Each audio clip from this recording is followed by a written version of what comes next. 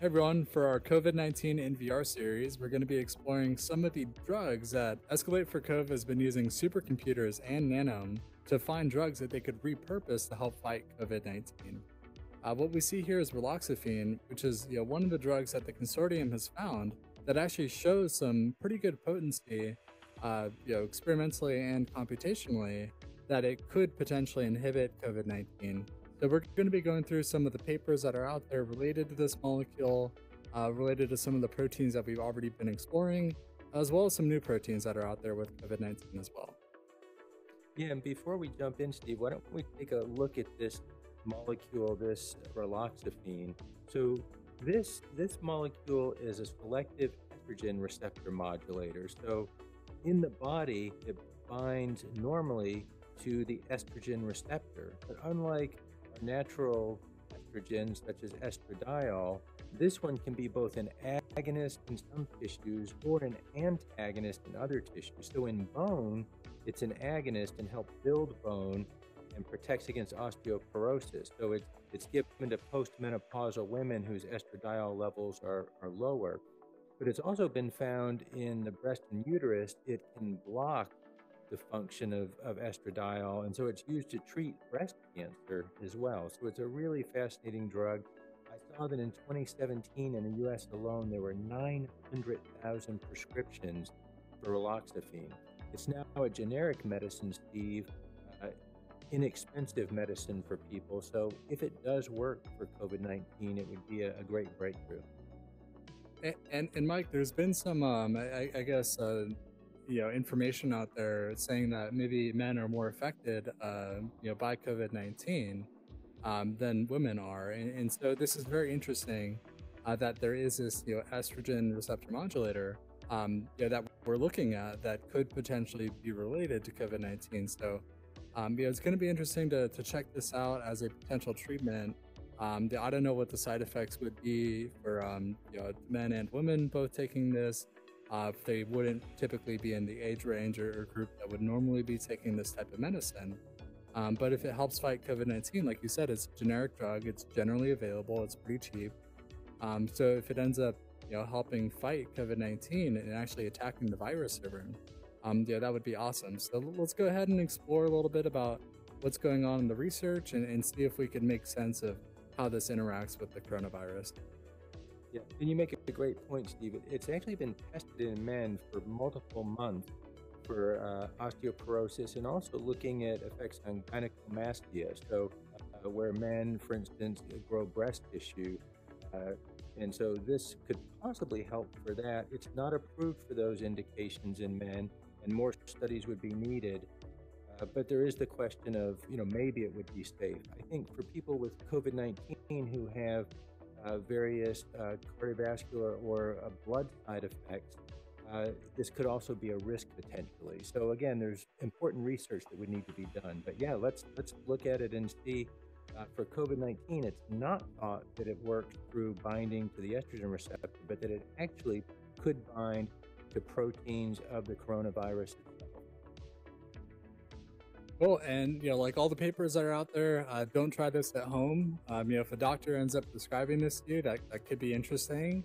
It's going to be up to their judgment, depending on your medical conditions and what medication you might already be taking. But let's go ahead and explore how this might help, and maybe we'll end up seeing this prescribed in the hospitals, or at least in the clinic sometime in the near future. Yeah, so there's a couple papers out there that hypothesize how this might be working for COVID-19, and so we can talk about a couple of them. And one is a paper that came out recently by Duarte and co-workers from Cornell Weill and King's College, and they suggest through their docking that this could be an inhibitor of both the Rna Polymerase protein or the main protease protein, that it could be either or both. So why don't we start with one of those, Steve? Yeah, sounds great. So this is going to be a familiar protein to our audience over here. So this is actually the main protease. We've looked at it before. There's been several different ligands bound in this active region of the protease. We've seen more ligand-like molecules. We've seen artificial intelligent generated molecules based on scaffolding techniques. Yeah, those sound great, but one of the problems with new drugs is that it takes a while to understand if it's going to harm people more than it helps people.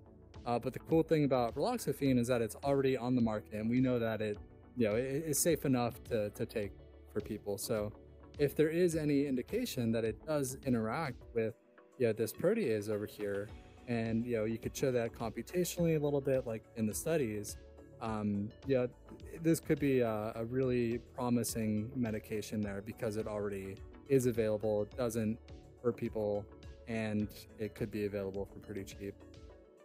Yeah, so that's really exciting, Steve. And I think, it was found through a docking procedure, or it was shown through a docking procedure to suggest it could inhibit this protein. So maybe we should do some docking too.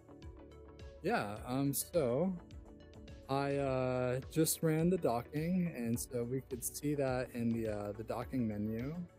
So yeah, we could see the lowest conformation here of negative 6.9 kilocal per mole, and this is actually on the original molecule that was in here on the crystallized protein ligand conformation.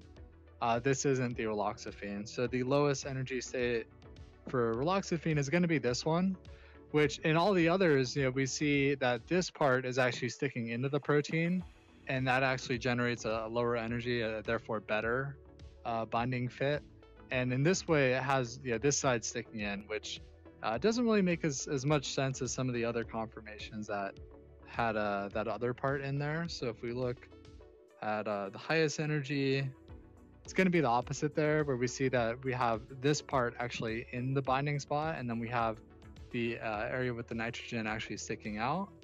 And these are going to be the top few. So this is negative 9.1 kilocal per mole.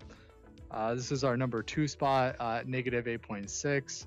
And really the only difference is that this is just flipped up or down. And chances are it's going to be, sort of moving anyways, and that these are both probably pretty valid states that it would be in. And Steve, if you go back to the best one, the lowest energy conformation of minus 9.1, yep, we can see some hydrogen bonds that are possible from the phenol up here and the phenol down here that could be very good interactions. And then through the middle of the structure where the protein is more hydrophobic, this hydrophobic part of Reloxapine fits very well. So from phenol tip to phenol tip, it's a really good fit. Yeah, it's a really interesting fit that it has, and that this part kind of sticking out of the pocket might even push away the dimer interface. We'll have to see that. So yeah, do you want to move on and check out some of the other proteins that Reloxifene might also interact with? Yeah, that sounds great. So this is another protein that we've analyzed on our COVID and VR series before. It's the RNA polymerase. And so this RNA polymerase is actually showing another drug that we've covered, remdesivir. And so what remdesivir does is it's an RNA analog, so it's very similar to an RNA base pair. And it will actually bind with the rest of the RNA sequence here and really block replication of the viral RNA. Yeah, so it's a really cool inhibitor. And I think it's interesting that in the paper by Duarte and co-workers, they find that Raloxifene may be a good inhibitor of the RNA polymerase. But I think the question for us, Steve, is where might it bind to RNA polymerase? Yeah, so I think that figuring out which part of the polymerase it binds to is going to probably require a bit more processing time. So maybe we'll do a follow-up on that and do instead of a site-specific binding, virtual docking, we'll go ahead and do a non-site specific. So instead of specifying that we only want it to look here, we'll actually have it go across the entire protein and find a spot where it binds, because it might be some allosteric interaction where it binds on a different part of the protein that ends up changing some of the activity. So thanks everyone for checking out this COVID-19 in VR series on Reloxapine. Stay tuned. We're going to be researching the latest papers and really trying to present this information in a way that makes sense using virtual reality. And Mike, thanks so much for joining again and lending your expert knowledge on medicinal chemistry. Thanks, Steve. It was fun today. Thanks, everyone. Cool. Thanks a lot, everyone.